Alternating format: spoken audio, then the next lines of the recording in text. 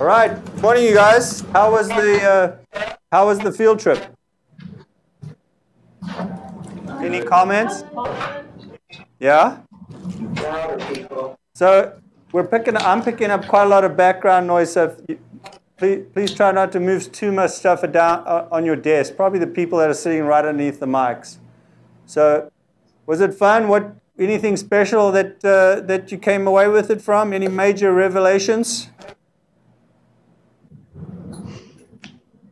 Anything that was totally cool?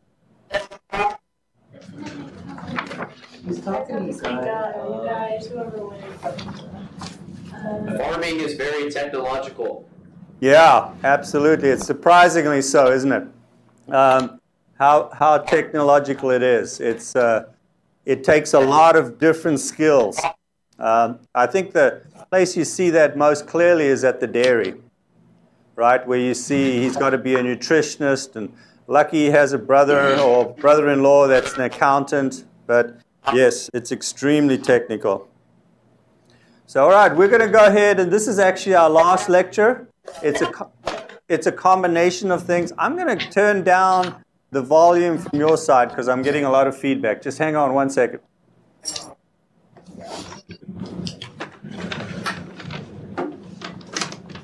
And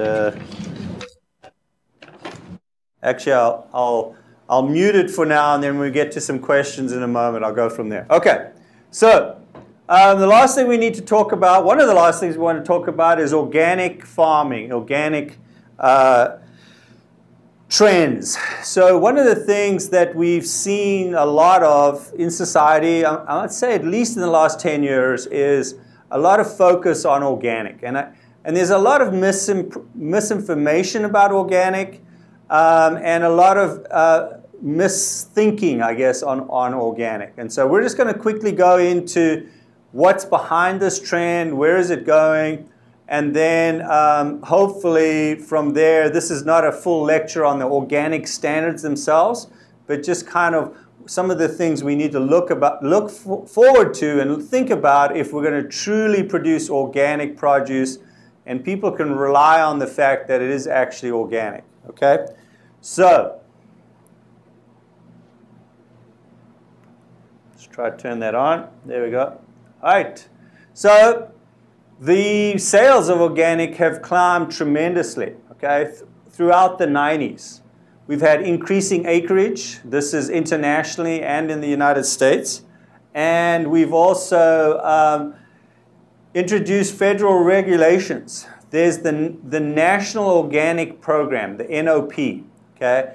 And that's what most of the organizations that standardize. There's several private or non-profits that actually standardize and sort of regulate and can come and inspect your farm to make sure, and your particular crop to make sure it's organic. I was just at on my seminar workshop that I went to last week, I was just at a pesticide testing facility, a lab that tests for pesticides. And it was extremely high tech. And they can test for all sorts of pesticides very accurately. And most people, especially if you're organic, you're required to have your crop, send a sample of your crop, let's say it's broccoli, to that lab to get tested to make sure that you haven't used those pesticides, especially the federally regulated ones that you weren't supposed to use. Organic doesn't mean that it'll never have any pesticides. It just means that they will be limited, and they'll be used properly, and they'll especially be limited to ones that are federally approved. Okay, so production is climbing. This is just a look at the actual certified organic acres, 2.5 million. Doesn't necessarily mean a heck of a lot to me. I know that's a lot of acres, but you can see the climb there in the blue graph to the red graph. So you guys can actually see this now. Give me a thumbs up. You can actually see the PowerPoint this time? That is huge. We should go give a big cheer for that. Wow, that's cool. Thank you, Brian. All right. All right, so states, California leads the way. California has the highest, then Washington, then Wisconsin, then Minnesota. So we're not surprised again in California. This has a lot to do with who the clientele is. We have people in California that A, can afford to and want to really look and think about what they're eating. And that's a little bit of a privilege, really. Not everyone gets to do that. A lot of people just can buy what they can afford. Okay? The NOP is the law that governs the organic certification.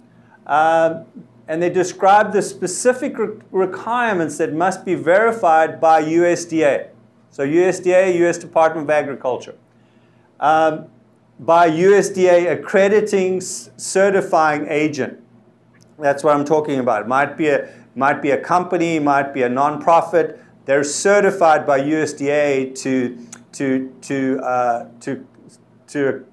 they're accredited by USDA to certify that these crops are actually organic. The food is actually organic. And this is all about protecting natural resources, conserving biodiversity, and using only approved substances, right? So organic, we sort of think of it about it this catch-all, but it's really quite specific in what it's doing. Okay? Organic crops, the USDA seal, so just as we talked, I think earlier in the class, you'll actually get certified organic, a seal, often stamped right on the bag or on the label saying this is USDA organically certified, and it verifies a few things. Irradiation. Irradiation is where we use high frequency light to basically irradiate. Sounds terrible. Sounds like radiation. It's not radiation, but it's things like ultraviolet level light that you use to kill certain bacteria. So you actually shine ultraviolet in some cases onto the broccoli, for example, to kill off certain bacteria. So it can't be irradiated, can't use sewage sludge, can't use synthetic fertilizers, can't use prohibited pesticides. Okay, again, no pesticides, but you can't use prohibited pesticides. And then the other thing that we should have picked up from Tim Hayes yesterday is that there's very careful and very specific ways that you can use that pesticide. You have to get approval for every pesticide you use. You have to actually put a little sign in the field that designates what pesticides being used and what's there at that moment to protect the public. It's very, very tightly controlled. People kind of have this idea that we can just go out and rent a crop duster plane and go spray our fields whenever we like, and that's not true. Organic livestock, okay? This is another area, mostly up to now we've been talking crops. Verifies that producers met animal health and welfare standards, did not use antibiotics or growth hormones, used 100% organic feed. That's really tough to actually do, by the way. There's so much feed comes from so many different sources. And they provided animals with access to the outdoors, okay? So we have this lovely picture that organic, you know, and I'm laughing, just sort of a sarcastic laugh, because some of the things we ask for as a society aren't really possible. So you could do organic milk at that facility that we were at yesterday, right? At that dairy, that's a confined feeding operation. Animals, the dairy cows are all on top of each other, but they have access to the outside. That doesn't mean that they're out grazing on a lush, beautiful green pasture. And that's kind of the image we have, let's say, if we're buying organic milk, right? The other one I wanted to talk about that we got to look at yet is they did not use antibiotics, okay? So in this case, not only did we find out yesterday that he carefully segregates the animals that were treated for antibiotics, right? I wasn't there. I was chatting with someone else about some other stuff when you guys went into the bulk holding room there, where the big containers were to hold the milk. But I heard you guys talking about how very carefully controlled that even if a cow had to be given antibiotics for some kind of disease, it wasn't allowed, it was held or kept out of the supply chain, the milk's kept out of the supply chain long enough so that it doesn't contaminate the milk. There's a half-life of the antibiotic, and when the antibiotic wears off, then they can put that animal back into production. One thing here, guys, that is really important with this, there's two ways that antibiotics are used in animal production. One is to treat diseases and keep animals healthy. The other one is as a feed additive, okay? And this is the one where there's legitimate controversy and a lot of concern. And I particularly think that this could stop immediately. So, for example, this is not used in things like dairy cows, but if you're raising chickens, broiler chickens are those ones that are raised for meat. If you go up onto Deep Creek, here, turn right, go towards the San Bernardino Mountains, not very far up on the left, there's a Zaki farm, chicken farm, that's raising broilers. And some of those folks, I'm not sure if Zaki Farms, their ads say they don't, they actually put a low amount of antibiotics, a broad spectrum antibiotic into the feed all the time. It's in the feed, part of the feed formulation. And that's to keep the animals from getting any little bugs, any little stress from any disease-causing organisms, and they grow faster. It's actually used as a growth enhancement. It allows them to be healthy and grow faster. Well, problem with that is those are fed, and those antibiotics are there all the time. The bugs can get resistant to them, and that's what's causing some of our medicinal health concerns in humans, because we're getting certain staphylococcus, this new resistant staphylococcus strain that they can't find antibiotics to treat, and you can get in hospitals and die from, even if you didn't go into the hospital for that reason, right? And that's one of the big ways that these bacteria are getting resistant to it, is because they're constantly exposed to it. Remember, with antibiotics, your doctor should always only prescribe them for a very specific amount of time and then stop, because then the bacteria don't have time to adapt to them. Okay? So I just want to bring that up right now, because this whole question of antibiotics in animals is two different ways. Of course, if an animal's sick, right? So mostly what would happen on that dairy, we would get a thing called mastitis, be an infection of the udder. And that's why they keep those udders so clean and so good. And that's actually one of the advantages of being in a confined feeding operation. They can actually keep them cleaner. If they're out on pasture, there's much more mud and much more debris, and it's harder to do. So if you get mastitis, you have to treat that animal. It's actually the humane thing to do, is treat that animal with antibiotics. But those are totally different from the feed additive antibiotics. Okay, so you guys get a feel for that. And that's what organic would prevent. You could not have any antibiotics used at all. So if your cow gets sick, you're not even supposed to use antibiotics on it at all.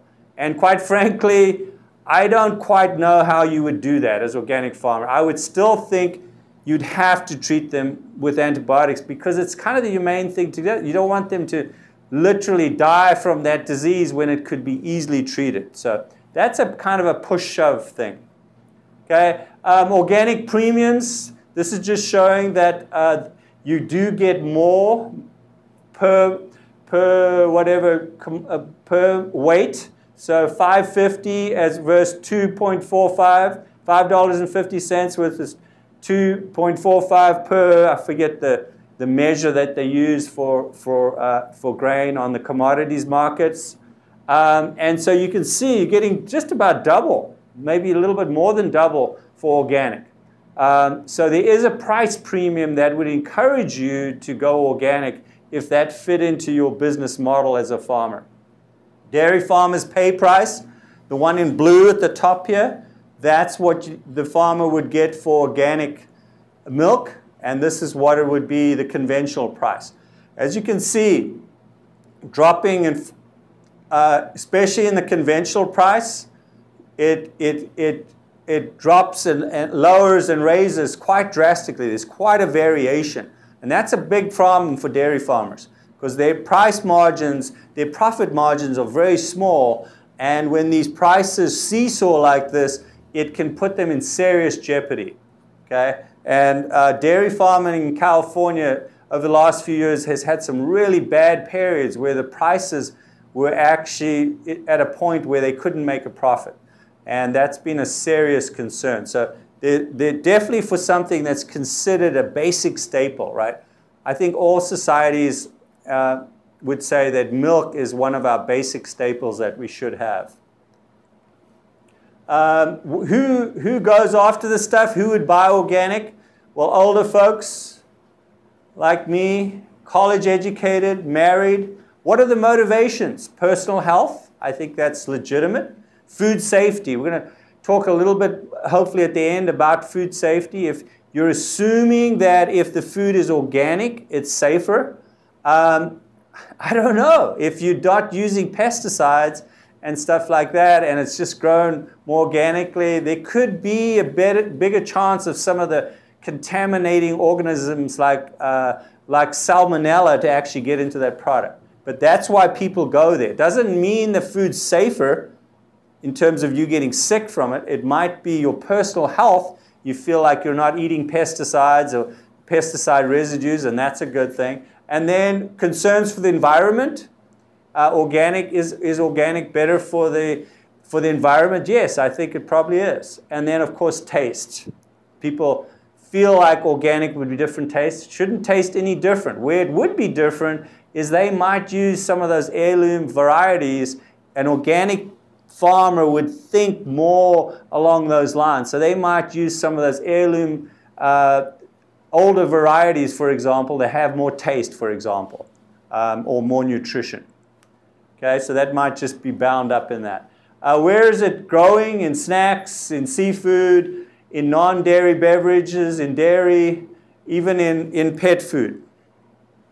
Okay, barriers and concerns for the organic industry, lack of production information. So we don't really have enough information when we get the food. And most of this comes from the fact that a lot of this organic stuff can come from other countries.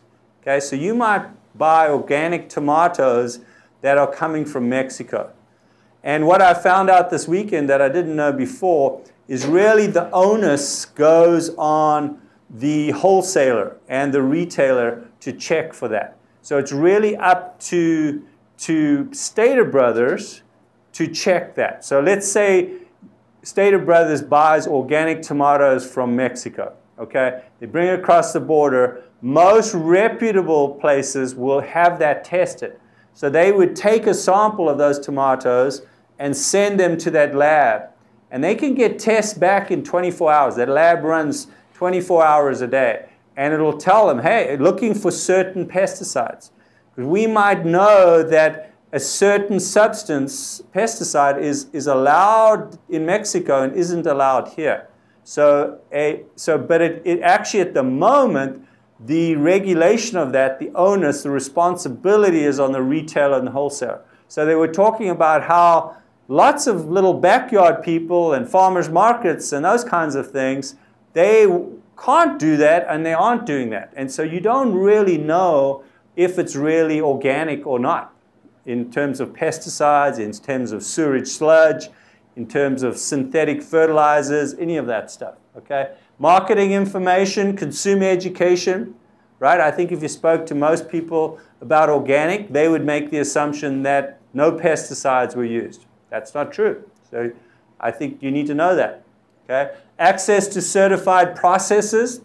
So even if your product is organic, when it goes to process it, let's say into ketchup, the processor has to be certified organic as well, right? So they can't be adding any additives and preservatives that would make it not organic, okay? GMO contamination, okay?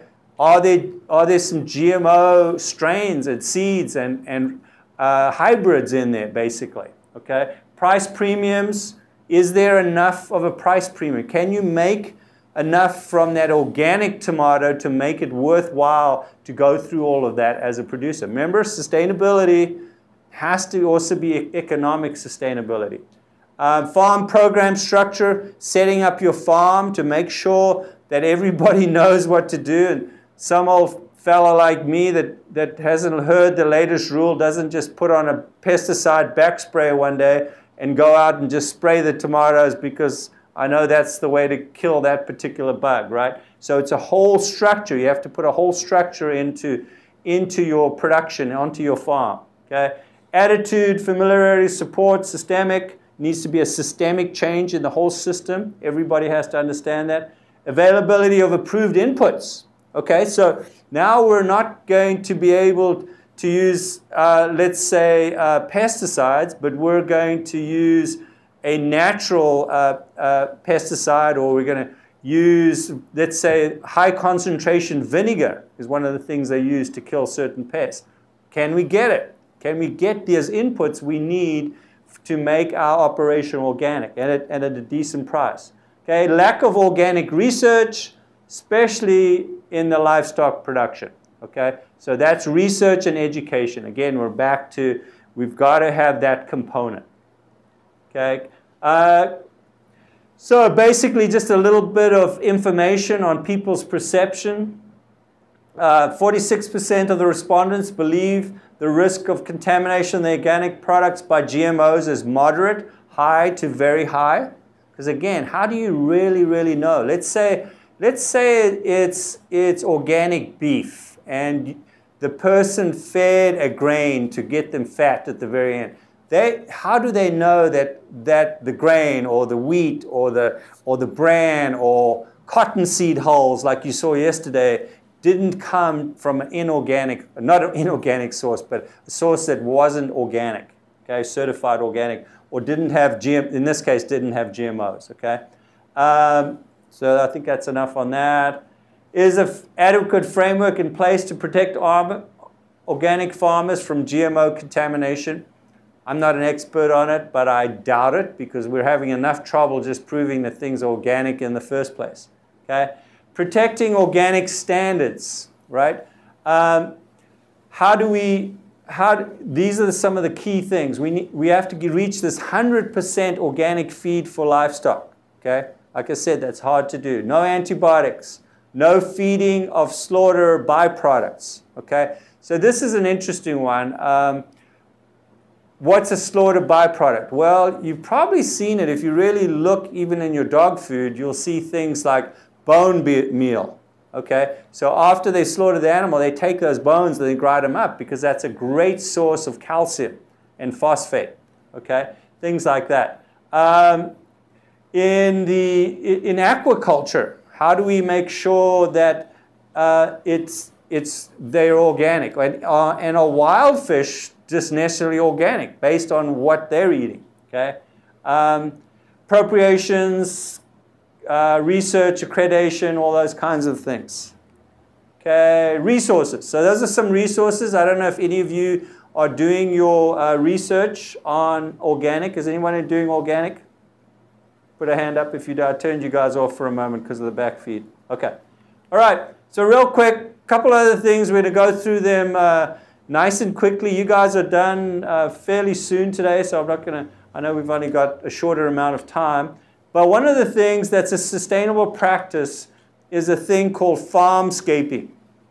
So landscaping, as it were, on the farm. And we've talked about this a little bit before, but I just wanted to talk about it more. It's also often called hedgerows, even though they aren't strictly hedges. But basically, that's taking the edges or the parts of the farm that aren't being used and putting them into native plants, right? And it was interesting, you guys remember when we stood over at the pistachio orchard yesterday? We didn't really see any of that. That's one thing that struck me about yesterday, is it was all kind of cleared. Well, that's okay for weeds and all of that, but we did learn that pistachios need wind pollination and insect pollination. So if we develop a hedgerow, a natural border, here's actually erosion place where they've allowed some native plants to grow. Well, these are places where we can have habitat for native bees, for example. Okay? And so there's a lot of reasons to have also beneficial insects, wasps and things that might attack and eat whatever the pests are on that particular crop. Okay? So what are the reasons for doing this native landscaping around our fields, on our farm? It's beneficial for insect and pollinator habitat, wildlife habitat. Okay, all right. So, you know, they talked about gophers, right, yesterday. What a big problem they were. Well, what about ground squirrels? So what if we wanted one of our little desert foxes to have a place to live in this little habitat we produce, so it can eat some of those ground squirrels? Because ground squirrels, when they were talking gophers, they were actually talking both. They were talking gophers, like underground. They were also talking ground squirrels. A huge problem in local agriculture. So why don't, you know, coyotes? Why couldn't we have a nice little habitat on our farm for coyotes so that they could eat those kinds of pests on the farm? Okay. Of course, then you can't have one of those little fluffy dogs. You've got to have a real dog if you live there. You can't have Fluffy because Fluffy's probably also going to be bait at that point, right? So soil erosion control, planting stuff, roots, obviously that's what protects from wind and water erosion. Weed control, these guys will take over and they will prevent weed from growing up. We have a huge problem with that locally. Not necessarily, I'm not now talking farms, but I'm talking on houses. The local fire department wants you to come in and clear everything.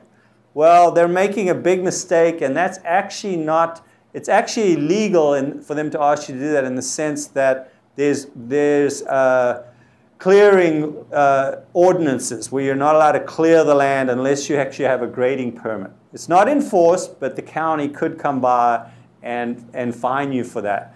But what we want people to do is go in and take out the weeds and leave the native plants. Over time, if you do that and you don't disturb everything, things like tumbleweeds will actually go away. It's hard to believe, but they'll actually go away. But if you scrape and drag, like most people do in the desert, the land, then tumbleweeds will come back year after year. Okay? Non-point source water pollution. Okay? So that means you've got water pollution, pesticide runoff coming from the whole field. If it goes through one of these habitats, it'll be controlled and not allowed to go off into the surface water, the groundwater. They form barriers. They can literally be a barrier for certain kinds of animals. If you go to Mexico, they'll actually take cholla and certain kinds of yuccas. They'll actually build fences out of it to make a barrier. Well, that's a form of farmscaping. Okay, riparian stabilization, that's in wet areas and river areas. Windbreaks are huge. Here at the college, we used to sell windbreak trees so that we can break the wind. If you were there for Tim talking about why they planted grass between the pistachios, that was to prevent wind erosion. Well, you can also literally put windbreaks up along that road we came in. If you put a windbreak up there, it would greatly reduce the amount of soil erosion. And also, then also provide a much better habitat for those trees. They wouldn't have so much wind drying them up and blowing their blossoms off. For one of the big problems with pistachios in the desert is if we get a big wind event when they flowered, we can actually have them totally blow the pollen and actually damage the flowers before they can be pollinated. Okay? Aesthetic value, it looks really good. Economic returns, the farmers that have done this in the San Joaquin Valley, for example, I've been to a couple. They say, for example, I'm an almond grower. I don't have to spend nearly as much money now getting native bees domestic bees brought to my farm. I can go and have these hedgerows. We're going to see Mr. Anderson on a slide in a moment. They don't have to spend as much on that anymore, so it actually is economically viable as well. Increased local and regional biodiversity, that's pretty obvious. So here's a look at that. This is a road with a native hedgerow actually on both sides. There's another one. There's another one. There's actually John Anderson holding a gopher snake. Again, gophers. Think about gopher snakes in terms of those gophers and even other little critters that you don't want on your land. You want these guys to be around. All kinds of rodents. Okay? Insects on flowers. Again, some of those could be beneficial insects, right? Those could be ladybirds that are eating aphids. Okay? Converting a eroding ditch into a grassed waterway. Obviously, that's going to slow down the water. It's going to keep more of the water on the land, which is good for the land. Also going to keep the flood runoff, the runoff of pesticides and extra fertilizers off the farm, which now is becoming highly controlled. Okay, you can't do that. Okay, energy inputs into food production. I'm going to go through this really quickly. We all know that all the energy that we use in our system here on Earth comes from the sun ultimately, right? Other than fossil fuels, right? But if we really look at that, we need to look at, if we're going to be sustainable, we need to look at the additional energy. And some of this is cultural energy, ideas, hard work, all that kind of stuff. Okay, so you guys are done. We'll keep going on those on your final reports, and also we're working on the final. Okay, I probably will get to grading yours tomorrow morning early, this class. So look for your grades, and I'll be giving you ideas on how you can improve things. All right? Thanks, you guys. All right. So energy is really important, but the only point we really want to make here is it comes from also cultural energy, right? And then the energy that we don't think of that it requires to produce the machines, the tools, the seed, the fertilizer in the first place. We just generally think of on the farm, it's the energy we're using right on the farm, right, for our gasoline or whatever. Okay? So we must examine all these energy inputs to understand the energy costs of agriculture and develop a basis for more sustainable use of energy in agriculture. Okay, so here's a little diagram of where they come from. If we look over here on the left, this is the ecological energy, solar energy, which would be through photosynthesis, but it also could be from solar panels. Cultural energy, energy supplied by humans to optimize the production of biomass, food in this case. Biological cultural energy come from human and animal sources, and then industrial cultural energy. Okay? So this is the stuff we have to put in, like electricity, gasoline, diesel, natural gas. We need to balance all of this. Okay? And strategies, I think we can go in a few of these. How do we preserve energy in the system, conserve and manage it better? We can use greater use of nitrogen-fixing crops like alfalfa. They're more productive. They provide more food. We can use better use of biological pest management, integrated pest management. Introduce crops that are appropriate and adapt to the local environment, so we don't have to spend as much on pesticides and fertilizers and everything. We can do the windbreaks and hedgerows, and we can basically mimic the local ecosystems as much as possible. Thank you very much.